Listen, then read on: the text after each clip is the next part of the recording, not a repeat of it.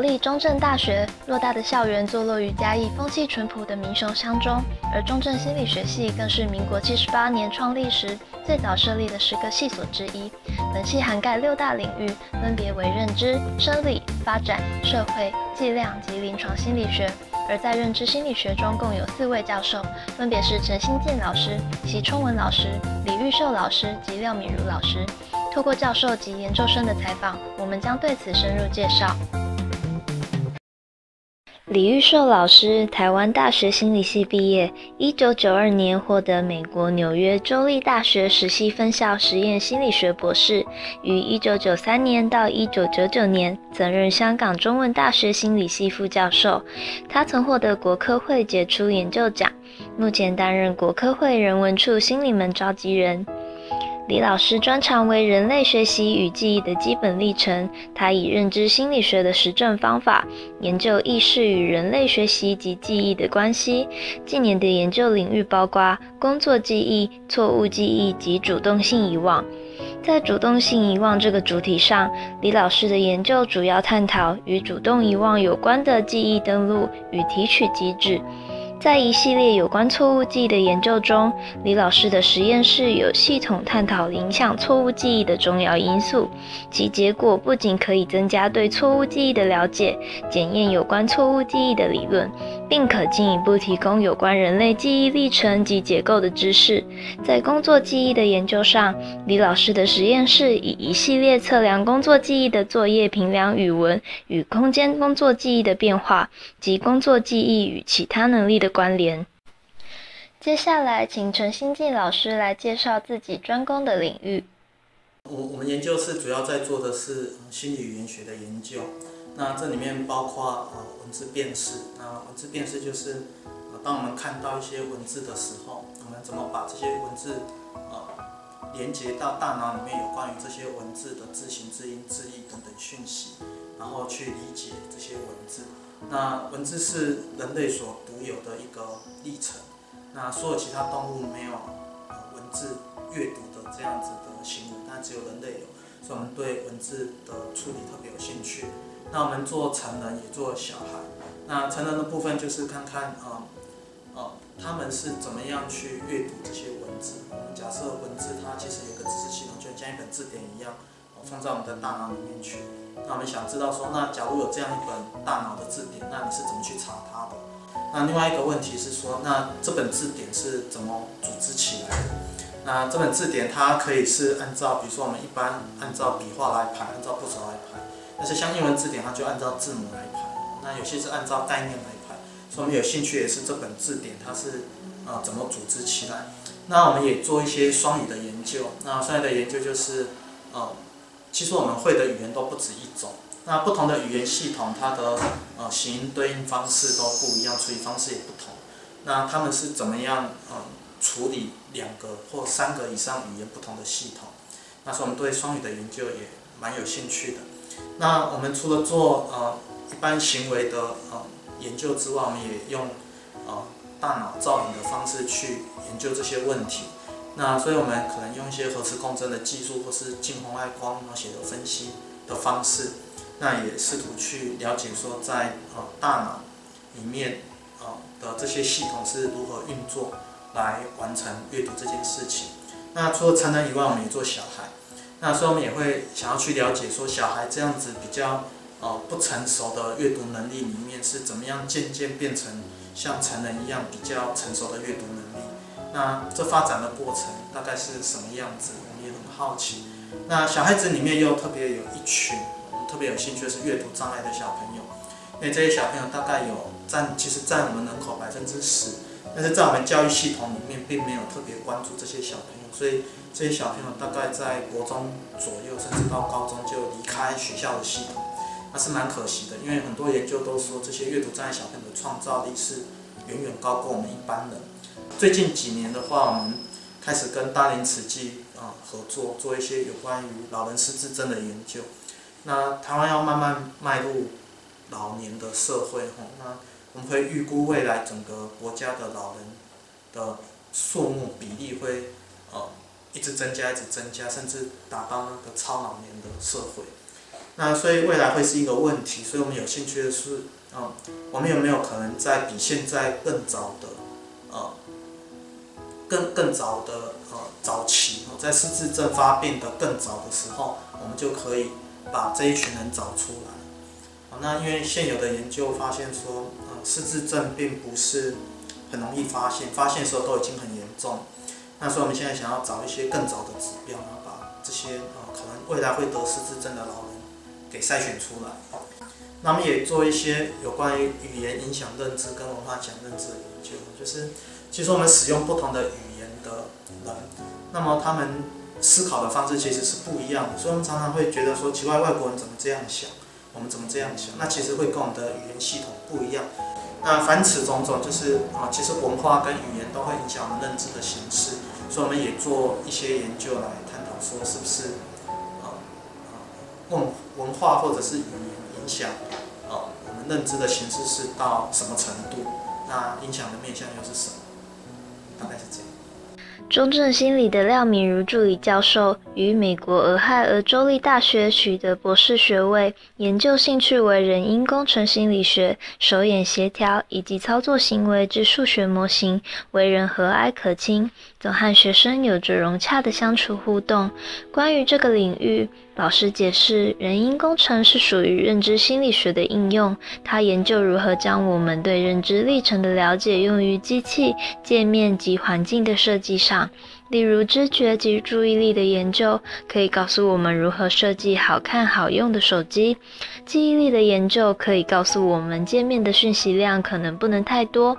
人因工程研究的目的，即是让我们跟机器及环境有更好、更有效率的互动。目前我们可以看到人因工程应用在界面设计、工业设计、航空、交通、医疗等不同的领域。接下来，请袭充文老师介绍自己感兴趣的领域。大家好，我是袭充文，我在中正大学心理系服务已经超过20多年，很高兴有机会在这样的机会跟大家见面。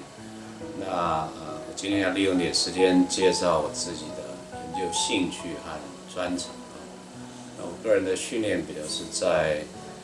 所谓视觉认知的领域。所谓视觉认知，是我们讲说在视觉的处理上有低阶的处理、中阶的处理，还有高阶的处理，是属于比较高阶的处理的部分。也就是说，视觉的讯息逐渐脱离了感官 sensory 还有 perceptual 的那个处理之后，慢慢要跟认知的系统相结合，要被认知系统来加以利用的时候，在那一个所谓交界的阶段的一些重要的历程、现象、问题等等，这是我研究的兴趣。那么在最近这几年，我们比较集中在有关于脸孔辨识的研究。脸孔辨识是一个非常有趣的这个课题大家想想看，平常我们看到一个人的脸孔，脸可以说是我们人类社会互动的一个最主要的媒介。可是你想想看，我们在 human， 我们人类的大脑是一个非常厉害，可以说是一个超级厉害的电脑或者机器人。在经过一段时间认识一个人之后，大概我们对他的脸孔的辨识都可以克服上述的困难，上述的这些变化，比如说不同的角度、不同的表情的变化，或者是光照的条件的改变。也就是说，当一张陌生的脸孔逐渐成为你所熟悉的这个对象之后呢，你在对它的辨识就已经不太会受这些历程的影响。所以，我们对于说，那到底怎么样，什么样的因素可以让我们使一张陌生的脸变成一个熟悉的脸我们基本上有一些不同的角度这个当然都是我们有很多研究上的细节。另外一个我们做了一个很值得跟大家一提的，就是我们过去花了3-5年的这个时间这是相当耗费功夫的一个工作就是建立一个台湾人，尤其是以大学生为主的这个一个所谓脸部表情和脸孔辨识的一个资料库。在这个资料库的建构当中呢，我们花了很多的时间，那么召集了不少的同学作为我们的模特然后利用他们的表情呢，建有一个算是蛮大的这个资料。那在资料库里面，目前有24位男生、24位女生的模特，他们有7种基本的这个表情，还有不同的角度以及光照的条件等等。所以总共加起来大概有1万多张呢，是一个脸孔的这个表情的这个资料库，可以提供给大家来做进一步的探讨各种跟脸孔辨识相关的问题的一个很好的资料材料这个领域。杨子云同学毕业于中正大学哲学系，目前是中正心理所认知博班生。在大学时期，子云在各领域广泛涉猎，除理工学院外，可以说是修遍各系所的课程，进而发现自己对人文社会非常感兴趣。而心理学对他来说，更是一种新的思维跟逻辑，加上研究所是能更有效率的学习之处，于是选择就读心理所。除了单上课之外，我们就会直接去修课嘛。所以的时候，我们通常会就跟老师，然后上说，看看老师他的那个内容，因为他们通常开始说过的是他们本身专业的一些科目。那个科目内容其实可以告诉我们说，老师到底做什么，那我很感兴趣，那我是不是可以决定要继续做这个议题？陈欣进老师目前在研究文字辨识的议题，探讨的是和人类认知运作模型有关。子云对于这一块非常感兴趣，于是毅然决然地开始投入认知领域的研究。那我个人是觉得说，在那个 model 的情况下，我会觉得那是一件非常有趣的事情，因为我们可以透过很简单的一些直接的一些文字，那我们可以去做一个很有效的推导，而且是不是很精巧的一个模型，去理解我们到底认知发生什么事情。那某一种程度对我来说是跟之前在哲学系做的事情是类似的，那就觉得很有趣，而且是很难想象、不可思议的。就是你怎么知道你只是针对题目中文字，那你就判断它到底是不是一个字，跟你是把它念出来，你就可以知道说我们大脑里面发生了什么这样的一个形成怎么形塑。OK， 那我想说，我靠，这么神奇，那我来帮我看好了，所以后来就跟到现在。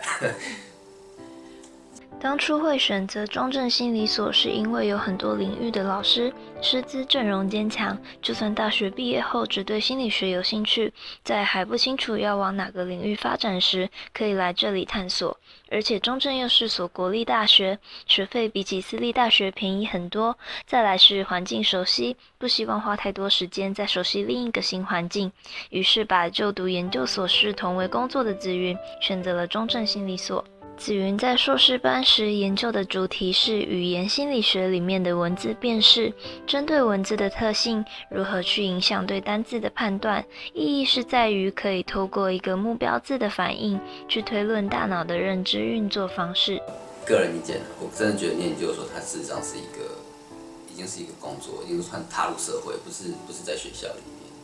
面，所以要想清楚是不是真的要多花那2-3年的时间在做一个未来不见得要做的事情。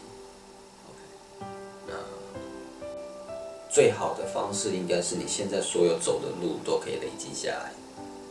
OK， 不是白走，就是说你今天花了3年的时间，花了2年的时间，但是发现说我不喜欢这个，我是真的不喜欢，所以我只好又回到我一开始想走的。不是说不行，因为有人就是要四处看一看，发现说绕了一下，绕远路不见得是不好的事情，但是说比较可惜。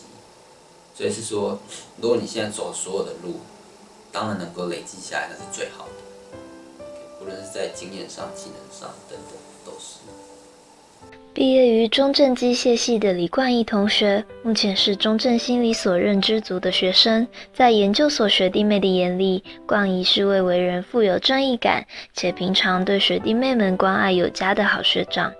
在中正也待过5-6年的冠毅，谈论着当初来到心理所的起因。他说，以前学习于工学院的自己，在大学部时就单纯的对人十分有兴趣，几次想转到心理系却都不了了之。然而最后在面临毕业后未来方向决定时，他想着或许自己可以试试看，因此报考了中正心理所。从机械转心理的冠仪，因为非本科系的学生，他认为自己对于心理学比起心理系的同学懂得自然少，但是他借由认真埋头于自己的研究中，加上过去在机械系所学的关于程式的基础，他想或许可以在这个领域中试试不一样的可能性。性情直率的冠仪也向我们说着，到了研究所已经和大学有所不同，教授给的是引导，你必须自己去学。若真的遇上了困难，其实中正的教授人都很好，也会耐心的帮你解答。你们应该要去，如果有兴趣进来，那像我一样不是本科系的人，你们应该要尝试心理系最早的一个部分，就是统计，认真的去修它。就算你只是旁听，你也要当做你真的很认真在修这个学分，因为如果你可以适应这个部分的话，我想你对心理系确实是没有问题的。就是心理系应该说心理所有的课程都没有问题。